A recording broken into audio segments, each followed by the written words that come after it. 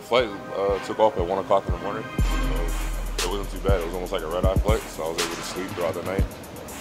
I'm waking up now, so I don't really feel the jet lag too bad just yet. So we'll see. We'll see how tomorrow goes. I wake up.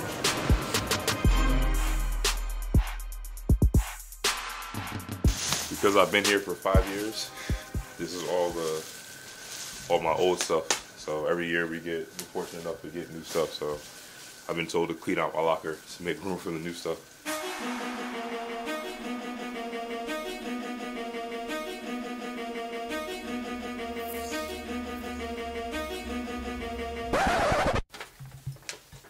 Is it Russian? Yeah, it looks like a bill. When I got back here, there was a notice on the door saying that the electricity is off. I haven't been there in 8 weeks, so I have to call my landlord, Sasha Khan, right now to explain to him what's going on. Are you afraid of the dark? I will see tonight. When I was in college, this happened one time before, where I left my apartment and I didn't pay the bill, and I was actually going to NBA pre-draft camp, and I came back and my roommate forgot to pay the electric, and I came back and the apartment was dark, so I had to literally pack my bag in the dark and then take a plane to go to Orlando for the NBA pre-draft camp, and the place smelled terrible. You see what I just did? I went to turn the light on.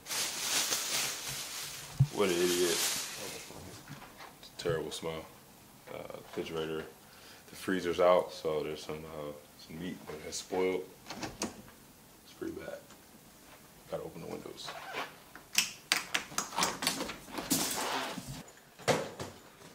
Welcome to European basketball, everybody.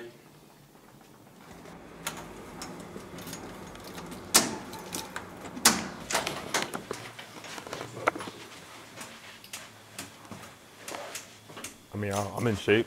I definitely feel in shape, but I don't think nothing can prepare you for preseason, for training camp. I mean, no matter how much work you put in during the summer, you know, how hard you train, I don't think you necessarily can simulate the amount of speed, the contact, things that you do every day, and I guess in training camp.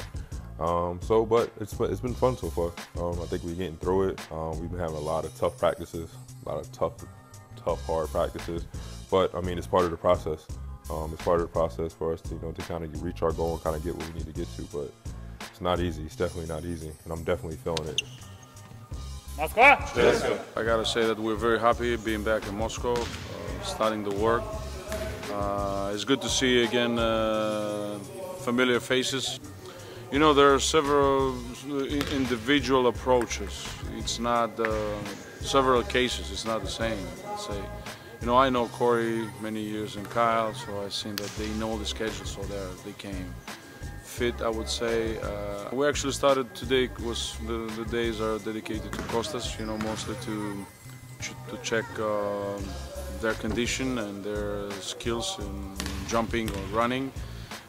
Same will be tomorrow morning with weights and some other tests. And we're gonna go slowly to build the condition, and then from the next week to add some basketball tactics. Always looking forward to the rest of the guys that come, so we can kind of be one unit. But I mean, so far it's been cool, and it's also kind of refreshing too to kind of have the younger guys, the junior team in practice, because you can kind of see all those guys are hungry, they're young, and they have so much energy. So it's kind of cool to kind of keep up with them and try to match up with them and try to match their energy, because a lot of them, they have 21 and 17-year-old energy. So us being 28, 29, me at 30, 31, try to match it with them. It's never easy, but I understand the plays, I understand the system. So for me, being in the system so long, that if I can help them, with little small details or little things, I generally, that's what I try to do.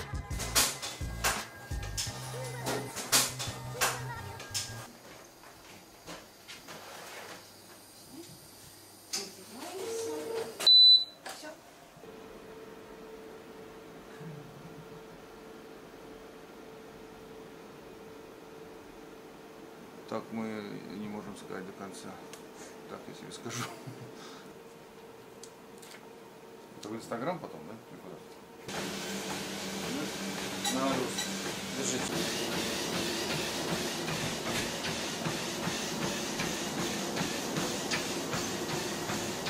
Sweat. It's easy walk in the park. Так вообще, что я тоже бегу с ними. After the next week, we have games, and then we have, you know, 2 or 3 games a week. We travel, we're in Greece, we're in Croatia, and then we come back here. So for the most part, I mean, I think it's going to be fun, but it's definitely going to be different, different rhythm than we've been playing in, because, you know, the beginning part has just kind of just been like, you know, learning and trying to learn and trying to grasp the system, especially with the new guys. But as we play, I think guys are kind of get back to their natural rhythm, just playing basketball. And that's really what it's all about, just playing basketball at the end of the day. Like once I stopped worrying about stats and numbers and started focusing on the team and the win. I had more success in my own personal career. So for me, one of the reasons why I'm here at CSKA, one of the reasons why I continue to want to stay here is because I want to win. I mean, it's easy for, you know, any person or any player to go to a lower division team or a lower team and you can average whatever. You can get 15 shot attempts and you can average X, whatever, how many points you want. But for me, it's all about winning. That's what I care about. I'm here and I've been here because I want to win titles. I want to compete for championships. So I'm ready to sacrifice my role. I'm ready to sacrifice whatever it is. You know, obviously I want to play. Obviously, you know, I want to compete. Obviously, I want to do whatever I necessarily do to help my team. But whatever that is, I'm ready to do it. I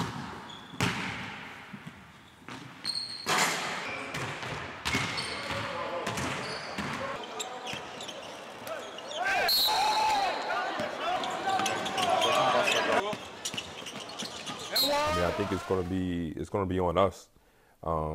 Because we're such a strong team, for us to kind of realize our roles and everybody to accept their roles. And as long as everybody does their job, they come to practice every day, they work hard, then we'll be fine. That's really what it breaks down to. It's the biggest key to me. Takes a running 3 off the front of the rim. This is how it will end with CSKA Moscow, long-awaited new title and the 2 best friend coaches. And the year that we won, was because everybody accepted, everybody had the same hungerness, everybody was together. So I think we have the blueprint and I think we have everything on paper, but it's about us to kind of bring it together. I mean, hopefully, you know, this time in the summer when you ask me to cut this question, I'll be sitting here smoking a cigar with my championship hat on.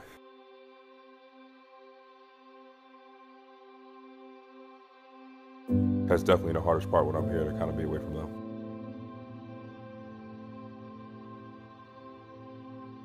I'm not used to coming to an empty house.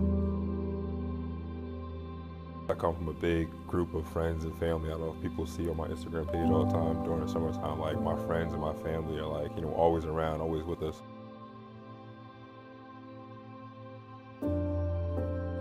Both my girls, my wife and my daughter.